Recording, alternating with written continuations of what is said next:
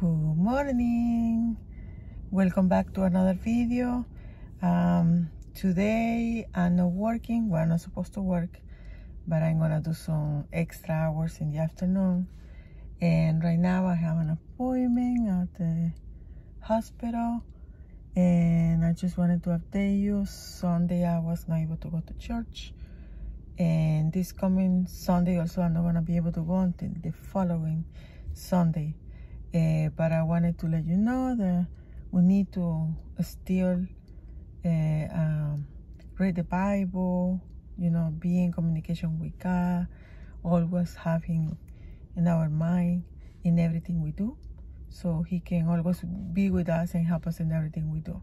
So I hope you have a great day, wonderful day, and I wish you the best. Have a wonderful day. God bless you. Bye.